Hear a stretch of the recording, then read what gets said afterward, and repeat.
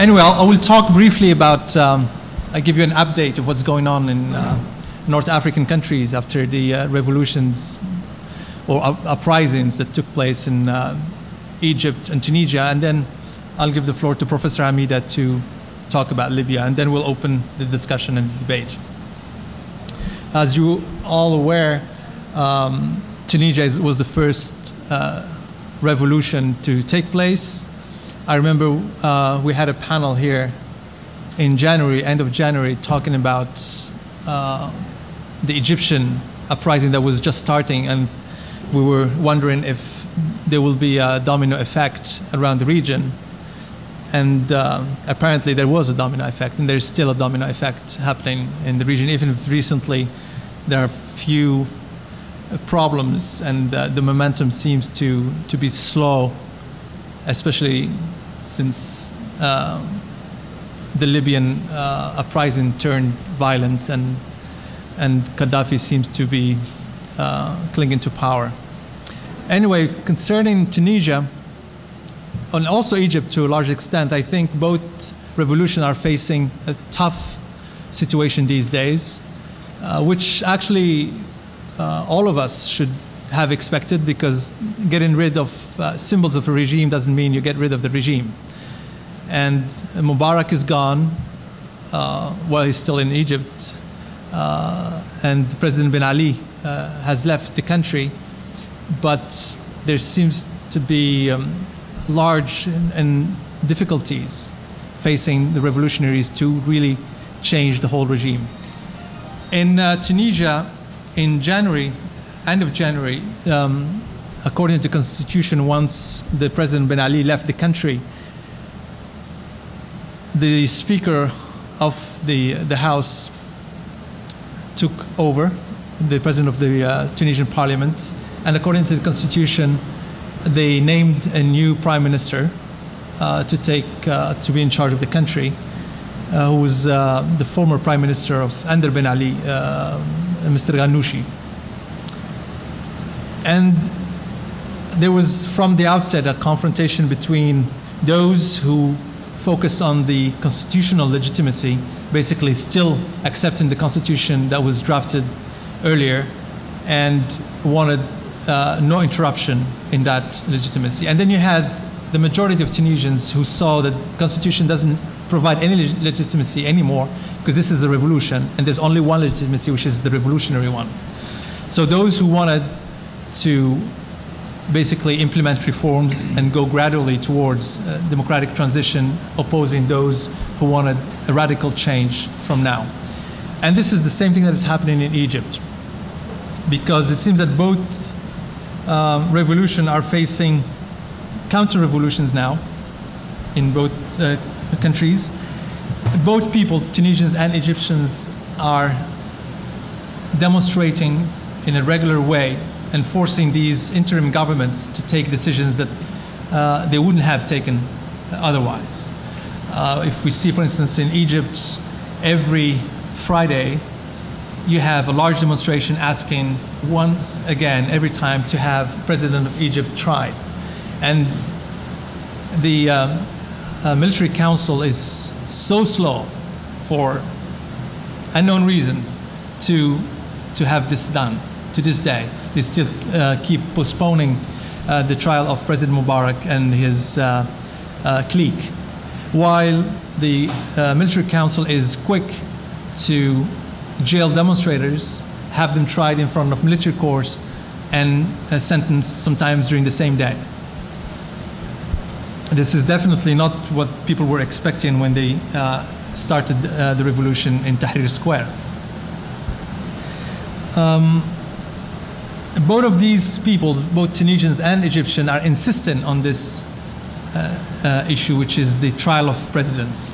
Because for them, if there's no trial, there's no punishment for what happened, there will be no rupture with the past, and things will keep going the same way they were under a new disguise. That's what they tried with the Prime Minister Ghannouchi, who was former Prime Minister under Ben Ali, who composed or constituted his government with many people from the former cabinet, but also from the opposition, there was some of the opposition parties were less radical than others, so they joined that new government. But again, people went in the street, kept pushing. There were so many reshuffling of government under Mr. Ghannouchi until at the end he just realized that he could no longer govern that way, and he had to step down, especially after the police and the army intervened once again, and they shot few demonstrators and many injured, actually after Ben Ali left power. And the new prime minister that had to take over, which is not necessarily, in my opinion, a better one, who's Mr. Qaid Sibsi, who was a former prime minister under the first president of Tunisia, Bourguiba. But the only thing that is good about him, that he's never taken part in any government under President Ben Ali. So in that sense, he's clean. So people accepted it, knowing that the condition is he is not permitted, either him or anyone from his cabinet, to run for elections that are going to take place on the 23rd of October. They've just been announced today for the election of the Constituent Assembly, which will be in charge of drafting a new constitution and leading the democratic transition. In the Egyptian case, what is more worrisome, I think Egypt is much larger than Tunisia, much more important strategically. So it will be much harder to give momentum to real revolutionary change. It will take longer. As soon as President Mubarak left power, which was actually the unifying force among all these different elements of those people who went out in the streets, because you had the Islamic Brothers, you had secular parties, you had young people who started the whole thing. So all these people were unified against one symbol, which is Mubarak. Once that symbol is gone, then you had schisms within these movements.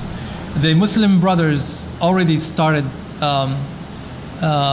with announcing that they created a political party, which is the first time that they're allowed to create political parties, because now that the Mubarak left power, the new military council allowed political parties to allow the Muslim Brothers to create their own party. Originally, the Muslim Brothers said that they will not be running for elections. Then they changed their mind and said they will run just for certain seats. And now I think they just said 50% of the seats. They will run for 50% of the seats.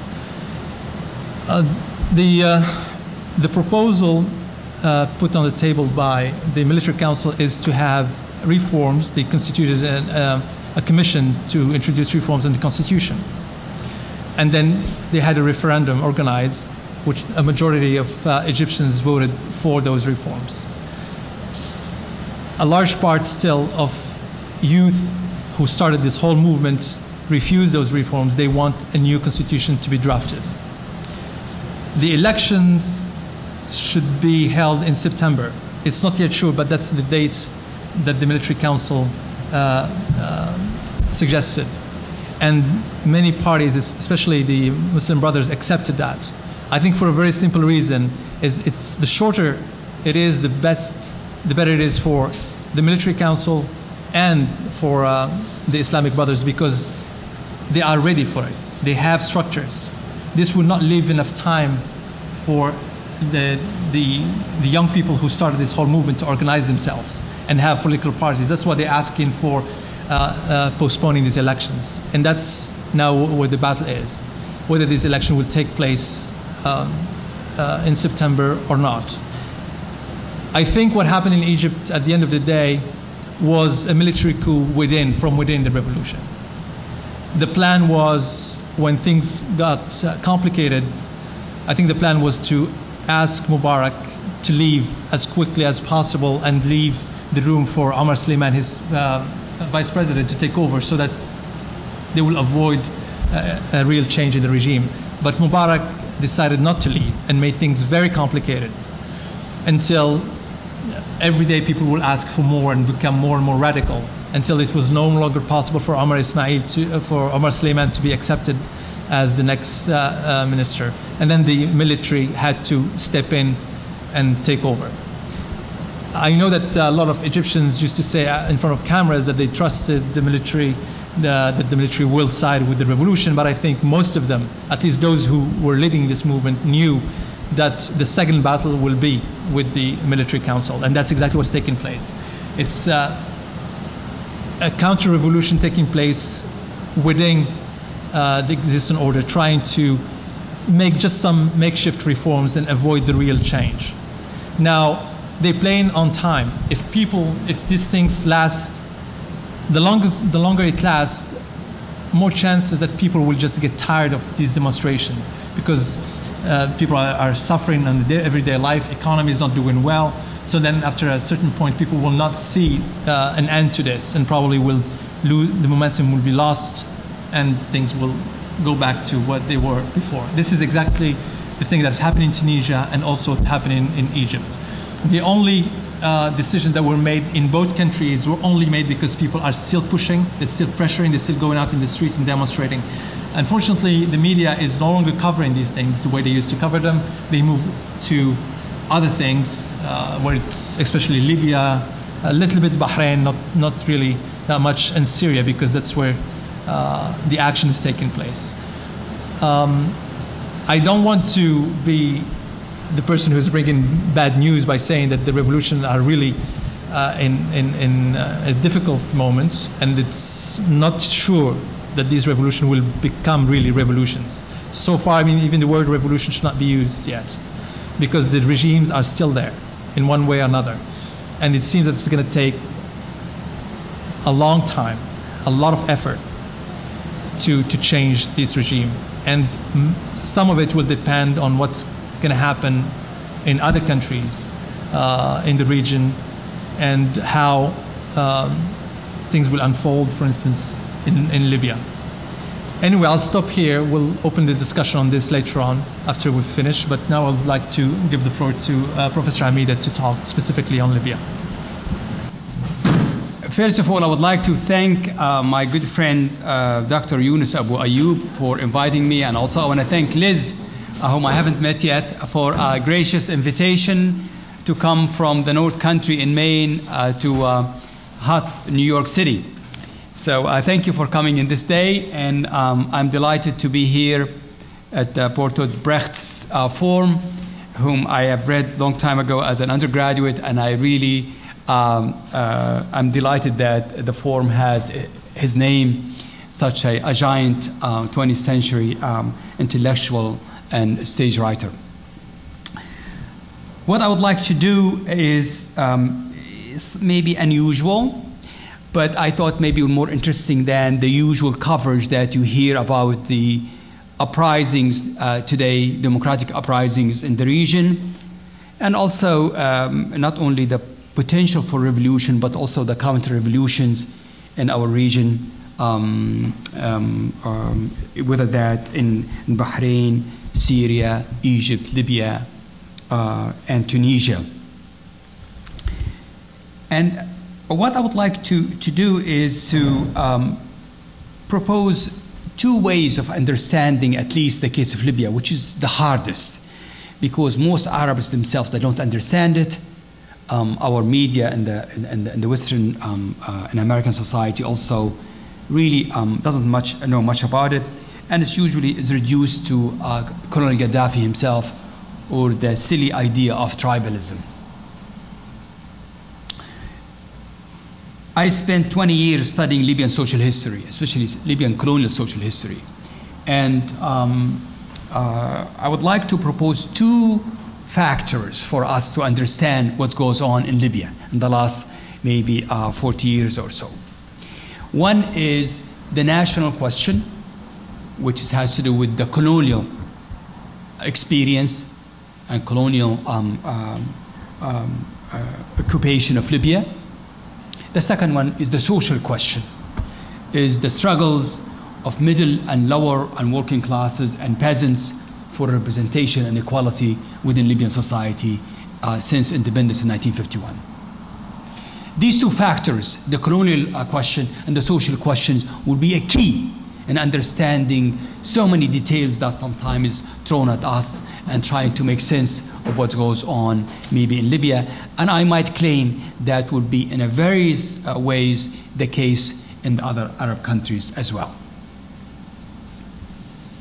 Now,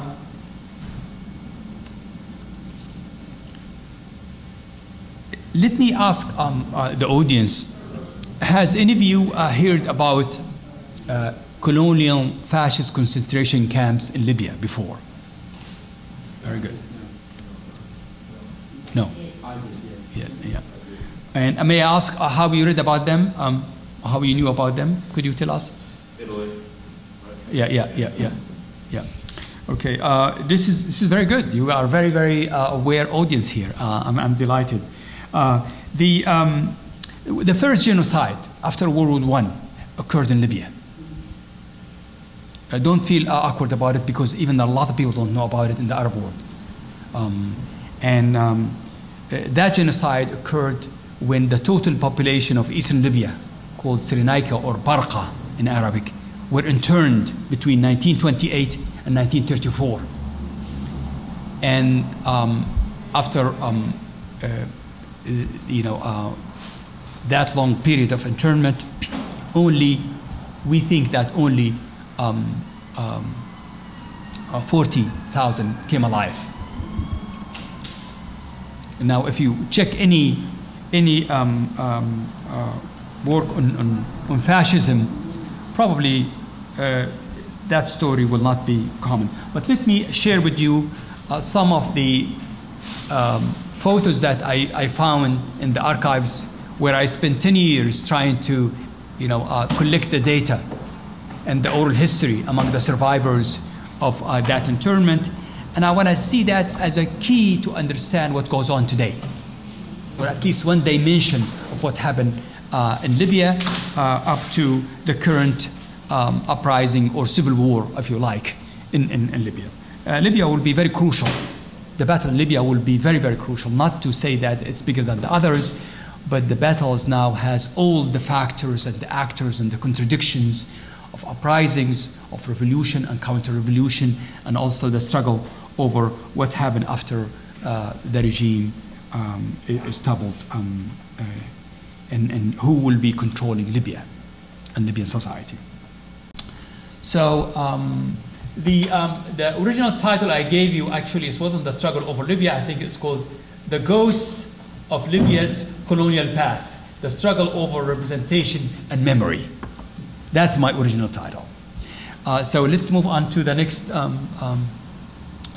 Is there somebody who could just next? Okay. In 2005, after 5 years of doing collecting oral history, basically what I have been doing is taking my camera and my tape recorder and going to locating people who are still alive, who were teenagers when they were interned in between 1928 and 1934 in Libya. And after people began to trust me, they began to open to me. And I did that after I was kicked out of the Italian state archives. They had a lame excuse to kick me out, because they said, you are a Libyan origins, and Libyan government doesn't really allow us to do research in Libya. So we're not going to allow you to look at the camps files. And to this day, they refuse to open those files. And two of my Italian colleagues, the Marxist historian Angelo Del Bocca, told me, Ali, don't waste your time in Italy. Go to the survivors and try to collect as much history as possible. So I've been going there, and in the year 2005, I published my first work that's related to the genocide, called Forgotten Voices, Power and Agency in Colonial and Post-Colonial Libya, which based on my research among the survivors of that genocide. Next. Now, let's talk about how that story, or that genocide, that major genocide in Libya, has been fared in major Western scholarship. Mr. Berlusconi, when he was asked, he said, Mussolini's fascist dictatorship was much more benign than Saddam Hussein. And the idea here that there is a nasty fascism, that's the Nazi German state, and there is a benign, moderate, one which is not harmful, but just dictatorship. The great Hannah Arendt also echoed, unfortunately, the same thing. We must, above all, create a large, Mussolini's fascism up to 1938 was not totalitarian, but just an ordinary nationalist dictatorship developed logically from multi-party system. And I'm going to have to defend the great Hannah Arendt because I love her. And she didn't know about much of that case. And she talked about the Congo, of some of you who know about her work in the Congo, and how the genocide in the Congo, which was horrific, was really the basis for the Nazi German genocidal policy in Europe. The general who was the governor, the colonial governor of Libya, sent a letter to Graziani, the butcher of Cyrenaica. He said that we must do everything possible to create a well-defined gap, and he said if it meant that exterminated the population in Cyrenaica, be it. That's really progress. It was very, very. And then one of the survivors of the internment said, every day we counted about 50 dead bodies who were taken from the concentration camps for burial. They were either hanged or shot by the guards or died because of hunger and diseases. Next. Now, the question that will guide us, so will not be open-ended in the way of thinking about this, I always like to have specific questions, is what does the dominant image of Italian fascism as a benign form persist? Why it persists in the public media and scholarly studies when compared with the Nazi Germany's models of fascism? What are some of the moral and scholarly flaws of this myth of Italian fascism? And how does recovered evidence of Libyan genocide between 1929 and 1933 undermine common misconceptions concerning the nature of Italy's brand of fascism? Next. Now, this is the map of Africa. This is where we could look clearly at, of course, Africa after the colonization that was partitioned to all these 54 states, and Libya, of course, at the heart of Africa in the north. And also one of the deepest countries that has roots in sub-Saharan Saharan Africa. Next, please. And this is modern Libya, the eastern region called Cyrenaica or Barqa, the western called Britannia, and the region of the south called Fezzan. And I was born in that small town there called Wadan in central Libya. I ask my students at the University of New England, when I give them maps, to be aware that if they forget about Wadan, then they're going to flunk the whole quiz. So they make sure that they remember that. It's a big country, maybe the third largest country in Africa after the partition of Sudan. And it's really as big as Alaska, just to give you an American analogy here. It's a huge country and has the last Virgin Mediterranean coast. It has rich regional cultures, despite the fact that it has only 6.5 million people today. Next, please. Okay, my research really is about challenging the dominant mainstream scholarship. And I try to challenge that Eurocentric point of view that doesn't take the indigenous people, the colonized people, the ordinary people, the working people point of view of history, and try to make sure that we look at the evidence that gives us a counter view of history and not the history of the victors and the dominant one. And also I argued that in my book that I mentioned to you, that it's no longer possible to write the history of one country in isolation. If you want to study the history of Africa, you have to understand how Africa impacted Europe as Europe impacted Africa. And in that matter, the whole idea of for us in the United States, that we can study American history in isolation is a silly idea, because we have to look at how, for example, the African, the European, the other continent impacted American society as American society impacted other societies. It's no longer possible in the 21st century to assume that kind of societies are islands in isolation. That's a myth. And the more we are aware of it, the more we can confront it. Next, please. Now, scholarships that I identified, literature on genocide and in this colonial question onto three schools. There is the colonial scholarship. There is the Eurocentric scholarship that sees everything through the lenses of Europe, and what happens there is really matters, and everybody traditional and try to catch up. It's also, the national scholarship also reflects often elitism, not just the ordinary people, but also the elite, how the elite sees itself and claims to be representing everybody in society. And the challenge is to confront the racism of colonialism and the elitism of nationalism at the same time. Next. Now, alternative scholarship to the mainstream way of thinking about, say, the cases I mentioned, there were people who wrote about it, but they are usually are really not the mainstream one.